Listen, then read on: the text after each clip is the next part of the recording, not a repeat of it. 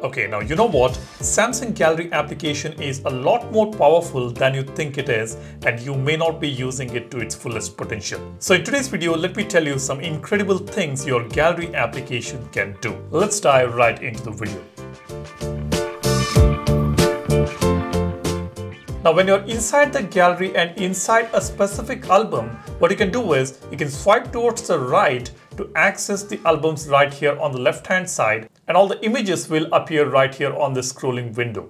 Now on the left, we have got all the albums available. Each album can be accessed right from here. And if you want to move a specific image into a specific album, you can do that as well by just pressing and holding on a specific image and dragging it and dropping it into a specific folder that you want. It asks you to cancel, move or copy. You can just tap on copy or move depending on what you want to do. As simple as that. So sorting the files from albums as well as dragging and dropping an image from one folder to another is very simple and easy inside your gallery application. For this, you need to be on album section and inside a specific album. Now, if you want to get rid of the albums on the left, all you need to do is just swipe towards the left again from these images. As simple as that. Next, right here on this page, we can select the images and we can drag them and drop them into another folder. Let me show you that. Let me just select a few images here. I will just press and hold on it and drag it.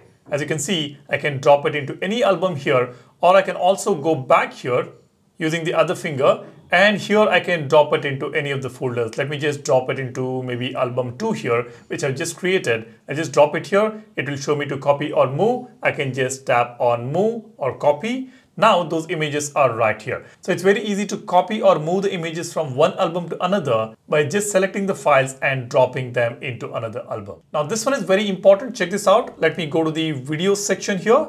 Now we've got all the videos here. Let me open one of them here. Now this is the default view that you get. This is the film strip in viewer. You can just swipe towards the right or left to check out all the other videos, and you can just tap on a specific thumbnail here to expand that video, and you can always seek the video just like this. Now this is something which is by default. Now here when you're playing a video, you don't get the additional options that you want. For example, audio eraser, creating GIF, etc. will not appear on this mode. For that, what you need to do is you need to tap on the three dot button and open the video in video player. This is Samsung's own video player and you can open it here. Now you can see we have got GIF option, screenshot option, audio eraser option right here. We can also press and hold on the video for slow motion. All these options will appear on Samsung's video player. But to access this, you need to tap on the three dot button. Now instead, what you can do is you can play these videos right on the video player when you tap on this play button here. For this, go to the gallery settings, and here you will see a toggle open in video player. Now what this will do is this will open all those videos by default in video player. Let me just open this video here. As you can see now, we have got play video button. When I tap on play video, this video is now opened on the video player application. As you can see, when I just tap on the screen, it will give me all these additional options. So you don't really have to tap on the three dot button and then open the video in video player. You can just tap on the play video button here to directly access the video player and open that file in the video player. Next, we have got a pretty cool feature on gallery application. Let me tap on gallery settings. Now here we have got something called detail enhancer. You can see when I tap on this, we have got 3 options here. It says automatically upscale the resolution when you crop or remaster an image or when you change the key image on a motion photo. Now you can set it to maximum, minimum or turn it off. It's always better to set it to maximum because it's going to increase the resolution and upscale the image when you crop or remaster an image. So go ahead and select maximum. Next, Samsung has made it very easy to search the images by tapping on search button. You can see I have got the search button right here at the bottom. Now if you don't have it, I will tell you how you can get it on your gallery. Let me tap on search, and now you can see I can search the images, I can search documents, activity, AI edited images, shot types, portrait, video, panorama, selfie and hyperlapse. Now here we have got the search bar. Now this is a very advanced search bar. It's an AI search bar basically. You can key in whatever you want. It's going to search the images for you. Now here, let me search the images by color. Let's say pink. I'll tap on search. As you can see, all those images which has got pink color will appear right here. Now let's say I want to search my own images. What I can do is I can search for me. Let me just search. It says make sure we have got the right person for the search. Now I can search myself here by selecting my image. I'll tap on done. Now all the images where I am available on the photo will appear here. So searching is very easy. We also get the portrait and selfie options. Let's say I want to search for selfie, I can tap on selfie images. And let's say I want to search for the portrait images, I can tap on portrait. I get all the portrait images right here. So it is that simple and easy to search images within the gallery application. And not just that, you can search the images by tags or describe the words available on that image. Let's say you remember a specific word from an image. If you search for it, it will show those images which has got that word or letter. Or you can describe the image. Let's say I want to search for Batman riding. I'll just say Batman riding the bike. It is searching for the image. There it is. We have got the image right here. This is how you can search the images by describing it. Now, maybe many of you guys don't explore the stories option on your gallery. But if you're into social media, stories is a great feature available on the gallery on the Samsung Galaxy phones. You can share the auto-created stories or you can create your own stories. As you can see, we've got a powerful tool here to create a story. You can write down the people, places and activities you want in your story. Then gallery will automatically create it for you. Now here, let me just describe this. Images of Diamond Bridge, Blue Lagoon, me and my wife, images. Let's see what happens. Let's search for this. It's compiling the images and it asks me which one is your wife. Of course, I just have one wife, so let me select this image. There's no other female images inside the gallery, so let me tap on done. And now it is stitching the story together. Images of Diamond Bridge. Okay. Now there is an issue here. It says couldn't create story. You might not have enough photos yet, or the description might be too complicated. Now this pop-up I always get when I try to create a story, so you have to keep it very simple and short maybe. Let's try this. Me and my wife's images from Georgia. So let's keep this very simple. Let's see what happens now. Again, it's the same issue. For some reason on my device, it is not creating a story when I describe it. Let me know if it is working on your device. Now, if it is not working, what you can do is you can always go to the three dot button here and create the story manually. You can just name the story and then select the images. Let me just pick up a few images from here and some more here. And let me tap on done and here you go. It has created a story. Manually, it is very, very easy to create a story. So go ahead and check this out and let me know whether this is working fine on your device. Now, once the story is ready, you can just tap on download or you can further edit it or you can watch again. Let me just download this and this will be saved inside the gallery under the stories section. Here we go. This is the story which we just created. Now, the next interesting feature inside Samsung Gallery is shared albums.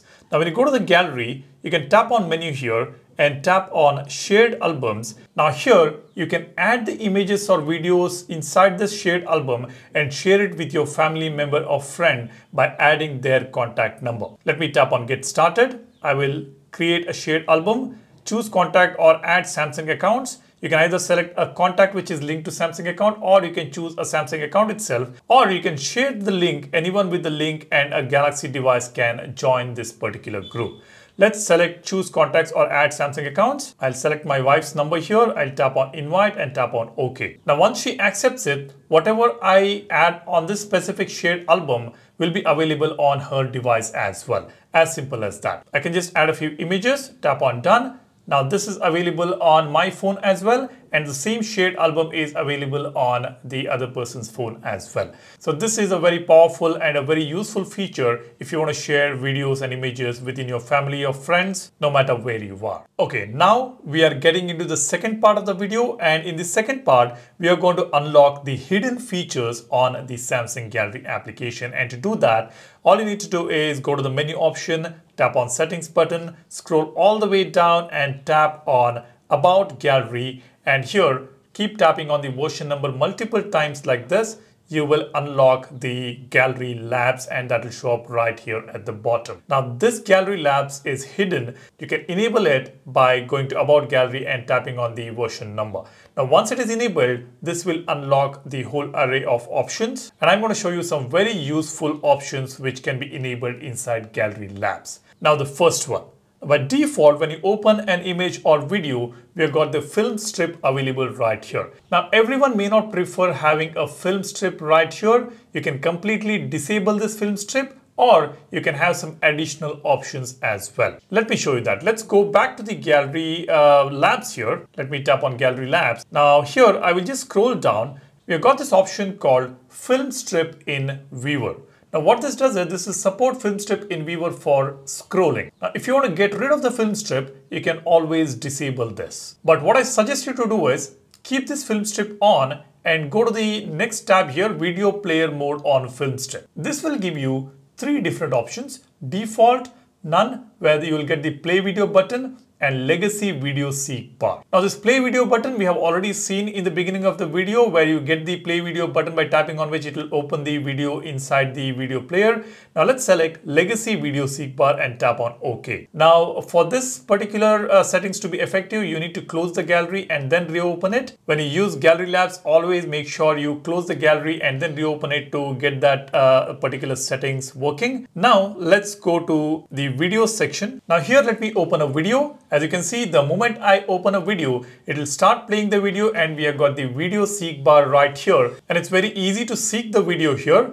Instead of tapping on this video here and then seeking it right here, you can just open the video here and use the seek bar right here. That's another option that we have. And if you want to open the video in video player, you can open it right here. So you get both the option. You get the video seek bar here, right here at the bottom. And you can also get to choose the video player option right here. So that can be set up by going to gallery labs and changing the film strip settings. All you need to do is go to gallery labs, scroll all the way down. Under One UI 3.0 options, you get film strip, enable film strip in viewer, and tap on video player mode on film strip and select legacy video seek bar. As simple as that. Likewise, there are many features on gallery labs which you can explore. We've got private album, which supports private storage to keep image and video in hidden areas. Then we have got add search tab. When you enable this, you will get the search tab right here at the bottom. You can see I have got the search button right here. This is enabled through gallery labs. Then we have got options like use AI zoom, add search tab, show full address in details, show sticky data and location, open in other window. This is also a very useful feature. When you have enabled this, what happens here is you can open a specific image here and tap on the three dot button and tap on open in other window. You'll be able to open the same image in other window, and you can also check out the rest of the images within the gallery. So we have got two gallery windows open here, and if you want to edit a specific image and copy and paste those edits, you can do that as well. And it will be very useful while editing. Let's say I want to clip the subject from this particular image and drop it on this image. I can easily do that. You can see I was able to quickly do it by using this feature. Without this feature, it becomes a little difficult. You have to open the image in one window, then you'll have to clip it, go back to the other image and paste it. But here, simultaneously, you'll be able to edit these images by keeping them side by side. So this is a very powerful feature we have got. Then we have got a few more options like go to studio. We can enable go to studio button. Then we have album entry locks. You will be able to lock your album with your password. Then we have show virtual albums, save as PDF option. You get the PDF option on the images. And then we have got multiple picture printing, film strip in viewer, which we already saw, and a few more options here. So Gallery Labs enables lot many options, lot many features when you enable it on your gallery settings. So go ahead and do that. These are some very cool and useful features which you should make use of on your gallery application on your Galaxy phone. If I missed any features, do add it in the comment section below. That will benefit the community. And while you do that, be sure to subscribe to the channel, give this video a like. And if you're interested in this beautiful wallpaper, the gradient wallpaper, it's available on Volvo's application. We are running an offer right now. There is a 50% discount on the lifetime membership. If you're interested, you can go ahead and check that out. Go to your profile, tap on premium. You will see 50% discount on the lifetime membership. If you want to upgrade, this is the right time for you to upgrade. So go ahead and do that. That's about it. That's all I have here. Thanks a lot for watching. You guys take care and stay safe. I'll see you in the next one soon. Cheers. Bye-bye.